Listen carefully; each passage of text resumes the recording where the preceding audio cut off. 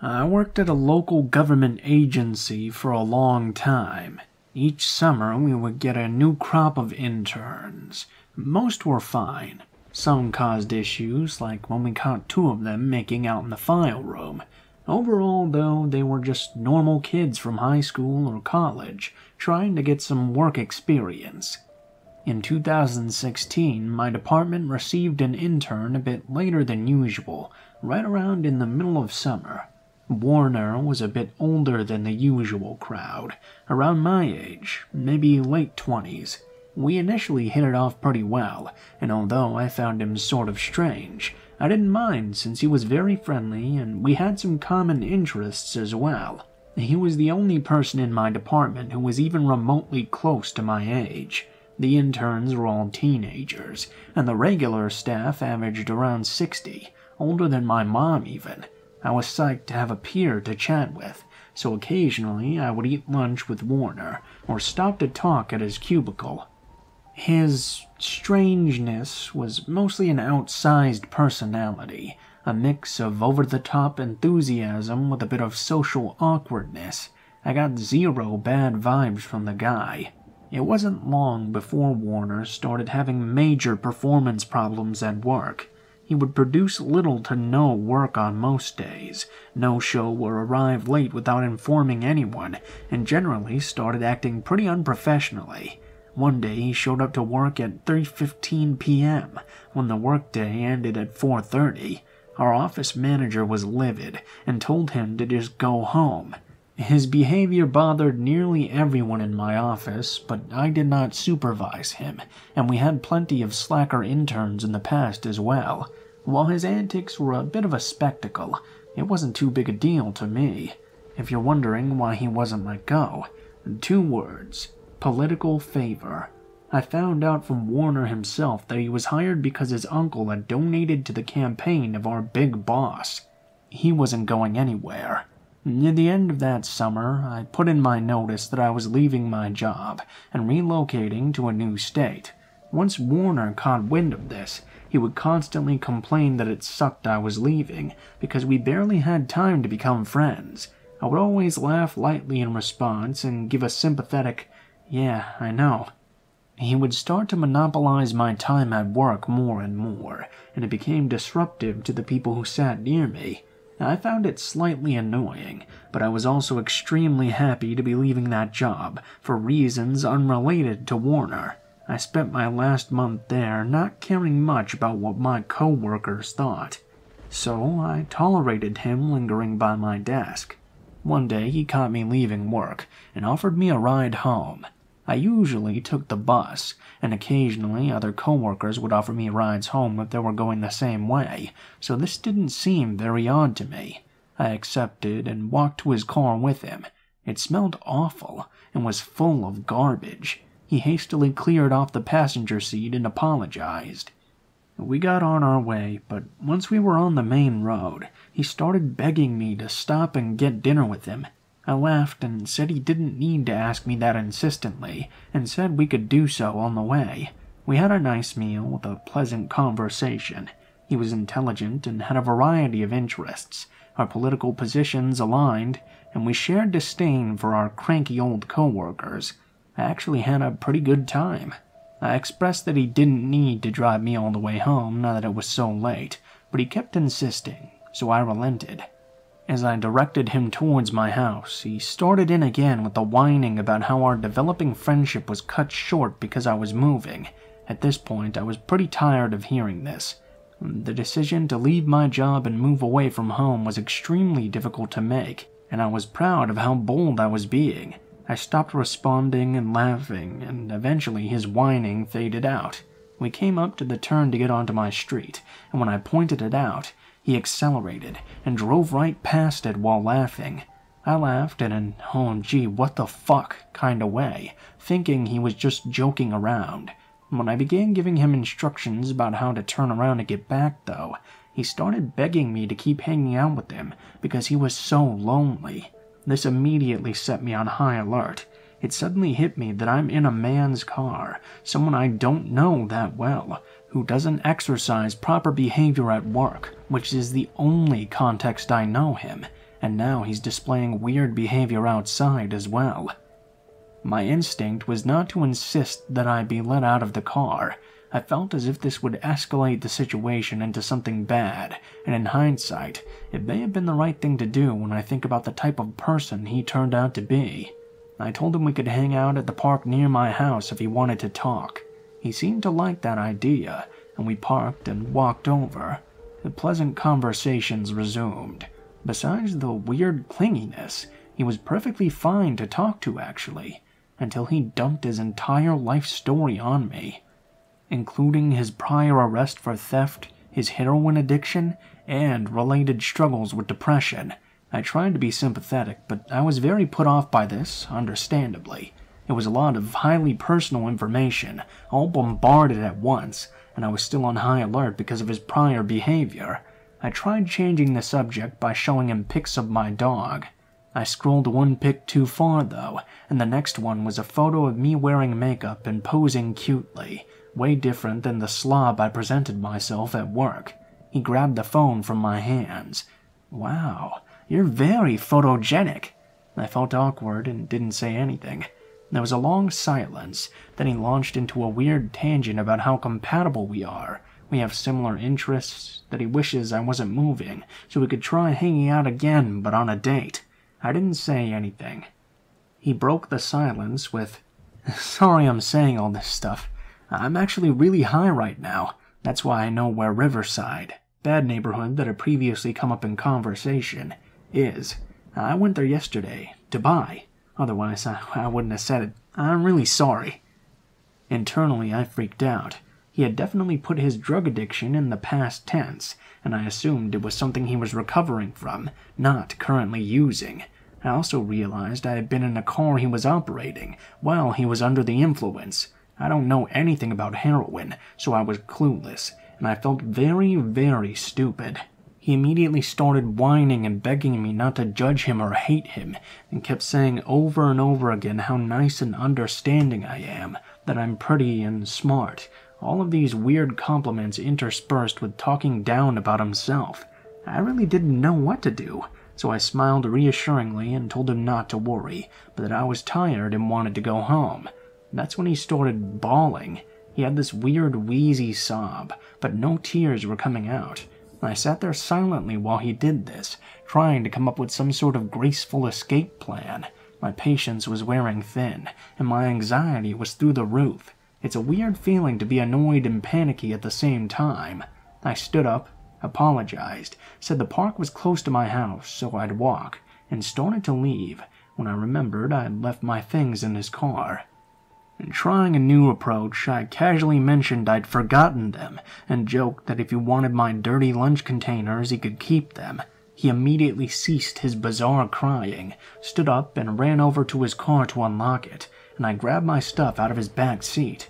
His demeanor changed drastically, as he calmly apologized for making things weird, and asked if he could please drop me off at home so I didn't have to walk alone at night. I said yes, but made him drop me off a block over from my little side street, so he wouldn't see which house was mine. I could end it there, but what bothered me the most about this guy happened after this encounter. A week or two after that weird evening, end of August by this point, I had my last day at the job and moved 1,000 miles across the country. Warner would sometimes text me long ramblings, detailing his feelings about himself and our missed opportunity. I never responded to these messages. Now that I wasn't near him, I didn't feel the need to placate. The text stopped after only a few weeks, and I soon forgot about him. Fast forward to February, when I get a text from a former coworker.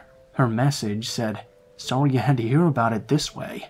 Her message was a link to a local news article titled, "Man dies from wounds in Riverside stabbing this Wednesday." Because of the way she'd worded it, I thought Warner was the victim, but when I read the article, it included his mugshot and the charges. He was the attacker. He'd murdered someone. I felt so shocked and disgusted. I couldn't believe I knew someone who killed another human being. Later on, I called an old work friend for some details. Apparently, shortly after I left the job, he was fired for trashing the men's bathroom. Like he just threw anything he could lift and poured all the soap out, smeared it all over the place. He then lost his apartment. I have to assume that's how he ended up in the aforementioned riverside. There are a lot of homeless drug addicts who squat in abandoned houses. I wondered if the man he stabbed had refused to give him something that he wanted, if that's how he reacted to a hard no. I don't think I made all of the wisest decisions during my interaction with Warner, but I'm glad I was able to avoid setting him off, since he clearly was not stable. Hands down the worst intern I've ever encountered.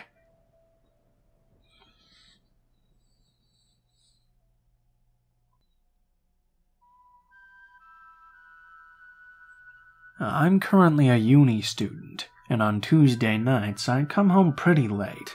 Not late enough that my parents would call the police or anything, but definitely just missing the regular bus times.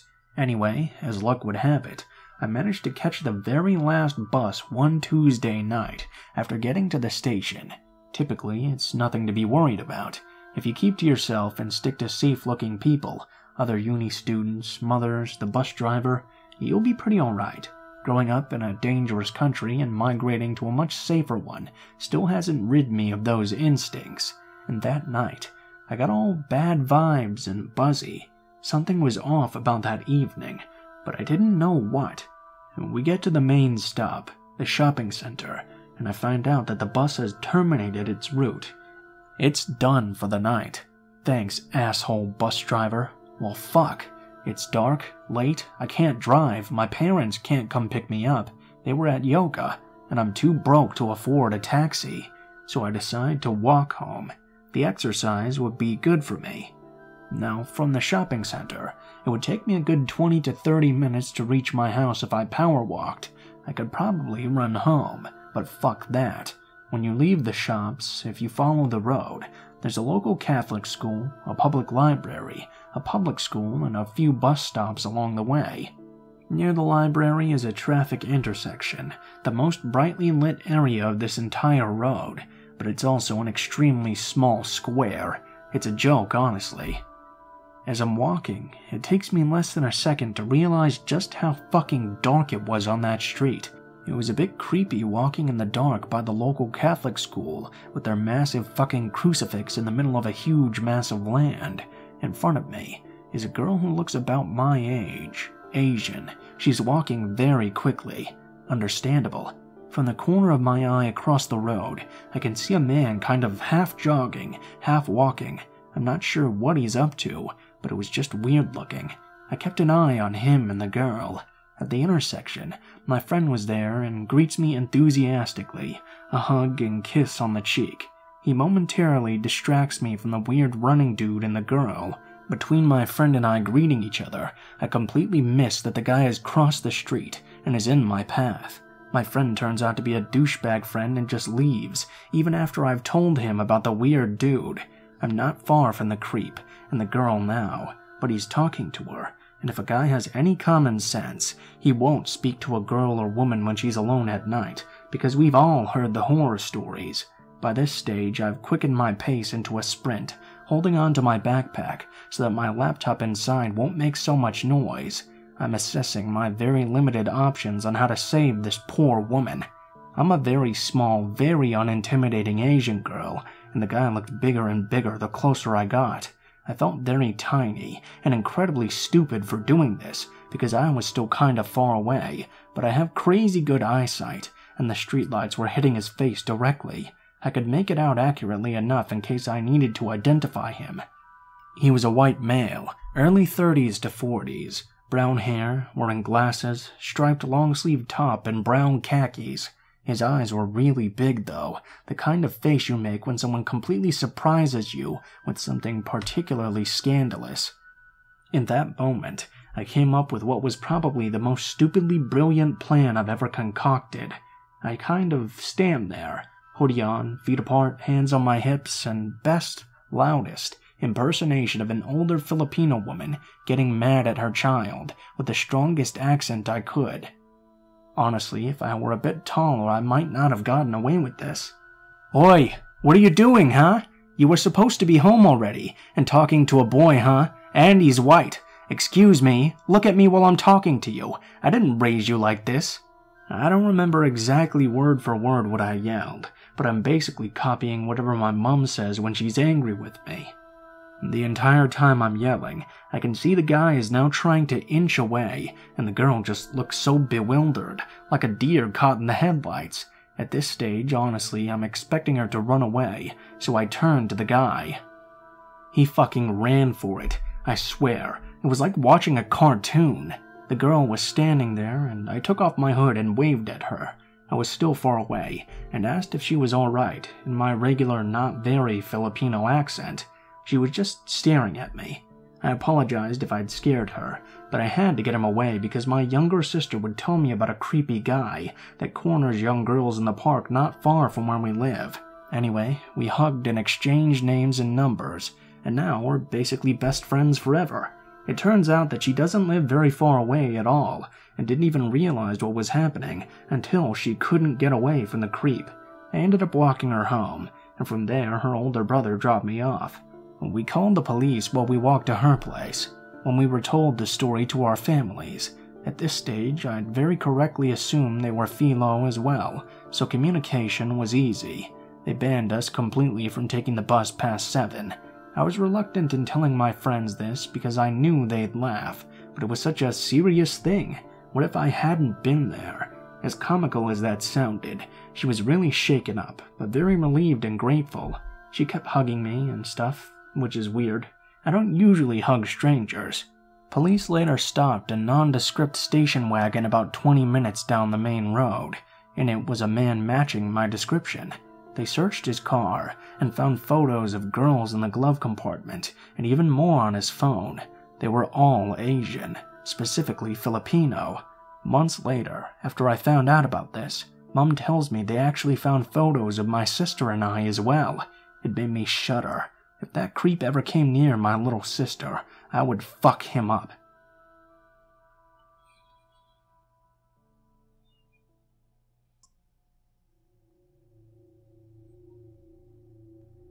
I've had the misfortune of coming across a few scary guys in my life. My friends will say I'm a weirdo magnet, so I'm pretty wary and clued up now that I'm a bit older. But when I was a teenager, I suppose you could say I was very naive. Back when I was 20 or so, my family and I, my mom and little sister, had moved from a small rural village in the Shires to a town a bit down south. It was a huge change, and as I had been living a difficult time, I welcomed the new change of scenery. It was a beautiful town in an affluent part of the country, but I struggled to find a job and became very frustrated as my mom needed a bit of help with the money as well. Over the course of about 3 months, we became fairly friendly with a middle-aged guy who owned a takeaway shop in town. I'll call him Phil. If he ever saw us doing some shopping, he would come and chat and ask how the family were. He genuinely seemed like a decent and caring bloke. So when he said he might have a job for me in his shop with a small flat upstairs I could rent for next to nothing, I thought, okay, great, maybe things are finally looking up. Phil got our address and told me and my mum he would pop by early evening time when he had finished and take me in the car to go and see the flat. I get myself looking fairly casual but presentable, and I'm feeling a bit excited, confident, thinking, wow, a job and a flat. I've killed 2 birds with 1 stone. I just need to show him I'm sophisticated and will make a great employee. Around 8 p.m. he knocks on the front door, and Mum answers. He tells her we'll probably only be about half an hour, and he'll have me back safe and sound in no time. Now, I didn't take my phone with me, as I had no credit to call out, and didn't think I would be needing it for just a quick trip up the road and back. In hindsight, it was an extremely stupid thing to do. Maybe if I'd had my phone on me, it would have deterred him from what he was about to do. It was already dark out, as it was March. I get into his car and we start driving. He's chatting away, asking how I am, telling me what the flat is like, when within a matter of a few minutes, I've noticed we're not taking the conventional route that takes us directly into town.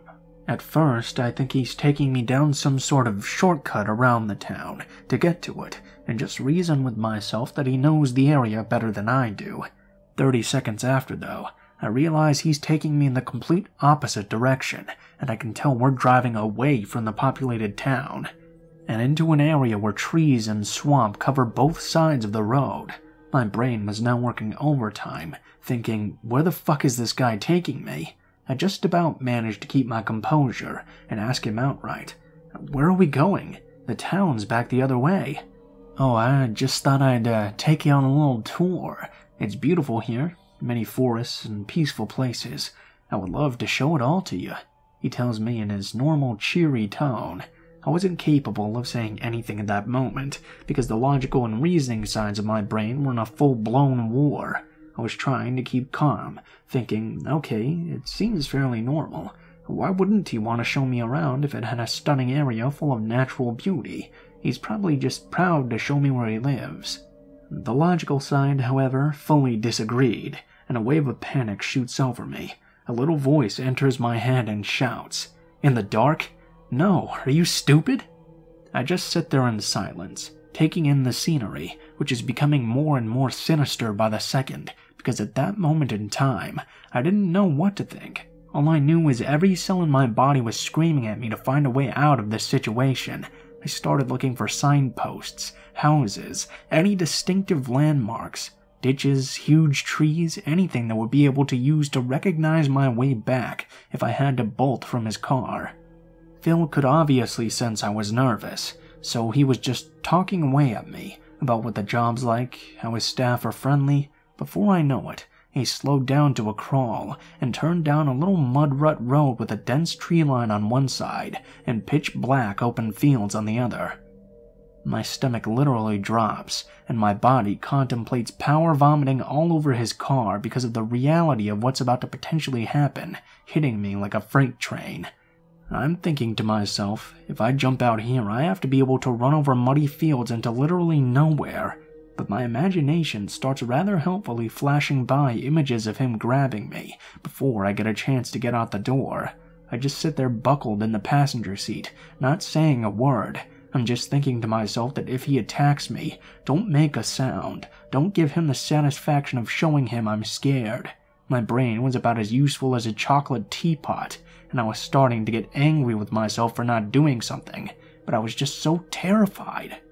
We come out at the top of this little dirt road, and there's a tiny little car park surrounded by woodland, with just one car sat in it.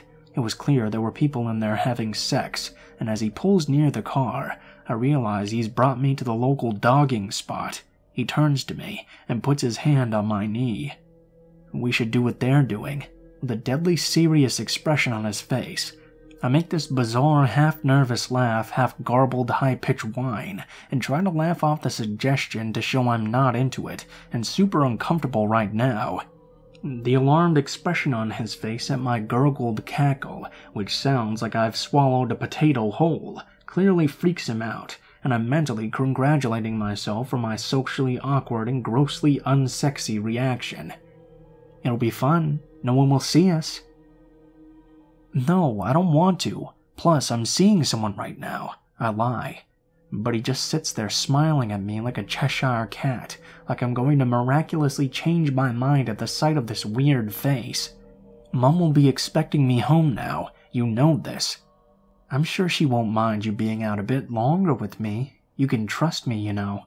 He tells me with a straight face as we sit next to the sex wagon parked next to us. I sharply pull my leg away from his grip, and I tell him again. Mum is waiting for me. She'll start panicking if I'm not home in the next few minutes, so take me home now. I look him straight in the face, and he knows I'm not messing around. Okay, fine. I'll take you back now.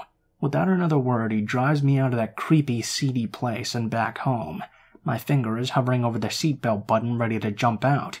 As we pull up outside our home, I breathe a sigh of relief, as I can see my safety literally a few feet away. Before he could stop me, I'm out and slam the door behind me. As I'm stepping over a tiny rope fence around our garden, he gets out of his car, and my heart sinks. I think I'll pop in and see your mum quickly, he tells me. I swear I can see a smirk on his face, but I know he's only doing this because he's freaking out knowing damn well I'm going to tell her. He was trying to delay the inevitable, or scare me into keeping my mouth shut. Before I can try to talk him out of it, Mom has heard us pull up and open the front door. I barge past her, with one thought on my mind. I head straight into the kitchen, grab a small knife out of the drawer, and fly into my little sister's room like a madwoman. "Don't you dare fucking leave this room, no matter what you hear," I whisper to her. Seeing the knife I'm stuffing up my sleeve, she looks at me with a panic in her eyes and whispers back, "Okay." I walk into the living room and the cheeky twat is sat on one sofa, sprawled out, comfortable as fuck like he's at home. I see red. I swear to God I felt like the Hulk. I'm ready for this bastard. I awkwardly perch myself on the arm of the sofa my mum is sitting on, the absolute farthest away from him I can manage, as he just sits there making small talk with Mum about how she's finding the area, are the neighbors friendly, all while keeping his beady little weasel eyes on my every move. "Hey, why don't you come and sit over here next to me?" He pats the couch cushion next to him. "No, I'm alright here, thanks," I tell him as I'm fidgeting with my sleeve, trying to stop the little knife from falling out in front of him. "Why are you sat over there? Come here, honestly, I won't bite." He laughs and pats the seat again. My mom, bless her heart, is looking at each of us during this back and forth like a tennis match, and I can see something is registering in her eyes. She can see my behavior is all off. I've got one bum cheek weirdly perched on the sofa arm, so I'm half stood up, half sat down, and I'm fiddling about with my sleeve. I'm twitchy as hell, and staring at my mum in the face intensely, mentally trying to speak to her through the power of telepathy alone. I must have looked like a nutter. "It's getting late now, so I think you should go," she finally speaks. Mum is starting to look anxious now, as she had finally twigged that something had happened. Phil gets up and agrees and mumbles something about having to check something at a shop. When he walks by me and is nearly out of the room, he pauses and turns to me, puts out his hand to shake mine. I'm thinking to myself, what a fucking weird thing to do. I take the opportunity to kindly offer him my hand that had had the knife stored. Taking it with a bit more force than is polite, he soon yanked his grubby mitt out of mine when the tip of the blade poked into his hand. He looked down, saw the blade, then looked at me. I looked at him with such disgust. Phil hightailed it out of our home so fast, he couldn't get out another word. A prick for a prick, after all. I told my mom everything, and she was fuming. We did discuss going to the police, but there wasn't really a crime committed on his part, aside from being a major creep. Sadly, when I mentioned to a couple of girls my age who lived down our street, they clammed up and shot each other a strange look. I'm guessing he had probably done this type of thing before.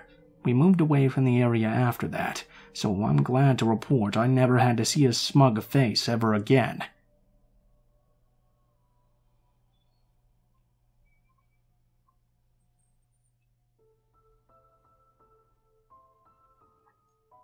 What is up, guys? Blue Spooky here, as always. Thank you guys so much for watching, especially if you made it this far to the end of the video. As always, please be sure to like, share, and subscribe if you feel so inclined. If you have any criticisms on how I can make the videos better, or any thoughts about it in general, please be sure to leave your thoughts in the comments below. As well, in the description below the video, there will be links to all of my social media, including my Facebook, Gmail, Twitter, and Twitch accounts. If you guys want to chat, please be sure to send me a message on any of those. I'll try to get back to you as soon as possible. Please be forewarned, though, that I tend to go on Facebook less than the others, so it may take me a little bit longer to respond to you. If you want to send in a story, or you have a story that you'd like to be read, please be sure to take a look at the description and send me a message on any one of those sites. If you do decide to send in a story, please be sure to include the name of the story if it has one, the theme of the story if it has one as well, and how you would like to be credited in the video the story appears in. And how you would like to be credited in the description of the video the story appears in.